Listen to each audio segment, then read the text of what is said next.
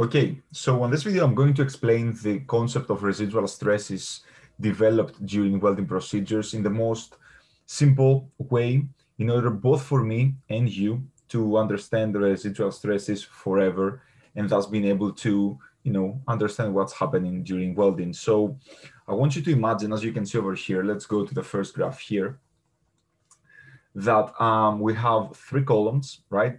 And this basically, we have a construction, right? This is completely stable, this is also stable, and then we have three columns. In the time increment of 0 in the beginning, we don't have any temperature, and therefore there are no stresses nowhere, right? But after some time, in the time increment of T1, we are heating only the column in the middle, right? Over here. Let's say we apply some kind of temperature in a way. Now, what is happening is that because this column in the middle is being heated, what does it want to do? Is basically it wants to expand. But because of equilibrium reasons, and those other two columns in the right and the left side are not going to change because they're not heated, what's happening is because this one in the middle wants to expand, it's been restrained by the other two. And therefore, what is happening is we have compressive stresses being developed in the column in the middle. Now, after some time in T2, which is greater than T1, that's what I meant to say here, T1 and T1, after some time, we allow the column in the middle to be cooled down. And during cooling, the column in the middle, what it wants to do, it wants to contract, it wants to shrink. But again, because of equilibrium reasons, what happens? There is a tensile stress that is being developed in the middle column for equilibrium reasons. Now, if we think about something else here, right? If we have exactly the same construction, sorry about why does this happen? Wait, give me a second. All right. Let's say we have the exact same construction, again, three columns. What happens if we heat everything and cool down everything with the same heat treatments, heat cycle, right?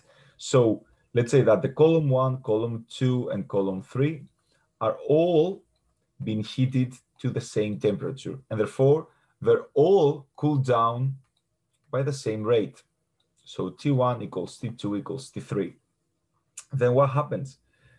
They, expand all together, and then they shrink all together, and therefore there are no differences in the stresses, and there are no residual stresses created, exactly because they all follow exactly the same heat treatment cycle. But on the previous example I explained, we can understand that because of the different heat treatment that the column in the middle is being withstanded, right? It's undergoing, then this means that the residual stresses will be created, because at the end over here, we can see that we have tensile stresses and compressive stresses. Tensile stresses in the middle for over here, and for equilibrium reasons, compressive stresses. Now, if we take exactly the same thing and we just think about it for welding, let's see what happens. All right, so as you can see, I created something that looks like a Frankenstein made welding. Yeah, I'm an engineer, I'm not a designer. So what we can see over here is basically a welding, right?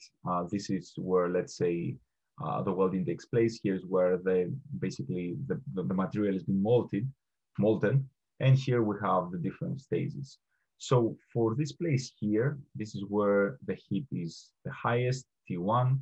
Then for this place here, we have a temperature which is lower than the previous one because it's been cooled down. And this area here is when the material has been solidified, and therefore the temperature is 0, right? And again, we know that during welding, okay, this is the area where this is the fusion zone where the temperatures are higher. Then here we have the heat affected zone, which is basically the zone that has been affected by the heating, but it wasn't melted during the welding procedure. And over here, right, we have the parent metal where it's not really affected at all. And that's exactly why we can see that basically the temperature follows this kind of profile, right? Now, for the first case over here, where we have the molten material, due to the welding, we know that the stresses are almost zero during in the fusion zone. Why? Because it's molten and therefore it doesn't really have any kind of stress. But right next to it, the material has been heated, right? This is the heat affected zone. And because it's been heated, remember what we discussed before with the columns, it wants to expand. But for equilibrium reasons, it's been restrained by the rest of the weld, and therefore it's been compressed. So here we have compressive stresses being created. And again, for equilibrium reasons, what's going to happen? We're going to have the rest of the material being on tensile stress. Now, let's go a little bit backwards in our weld. Over here, we have a lower temperature because the material is starting to be cooled down, but not completely cooled down. And right now, what's happening again? Remember, it's been cooled down, and therefore it wants to shrink. But for equilibrium reasons, it goes under a tensile stress by the rest of the material. Therefore, we have tensile stresses over here. Not huge tensile stresses, but we do have tensile stresses. And again, for equilibrium reasons, what's happening? The rest of the material is being in compressive loading stress. And here we have the residual stress. So this is when the material has been basically cooled down, right? When the temperature is zero. Well, it's basically room temperature. So exactly like before, the material here in the fusion zone, it's been cooled down, it wants to shrink. The rest of the material, for equilibrium reasons, doesn't want to allow it to shrink. Therefore, we have tensile stresses being created, and these are quite high. And for equilibrium reasons, we're going to have compressive stresses, the rest of the material. So this is how we can explain residual stress in the most simple way, because what happens during welding is there's an uneven thermal distribution, right? And this uneven thermal distribution is what creates the residual stresses. And that's what I want you to have in mind, and that's what I have in mind, that residual stresses, right, are being developed because of the uneven thermal distribution during welding, right? Because during welding, right, what happens is we heat the material and then it's been cooled down.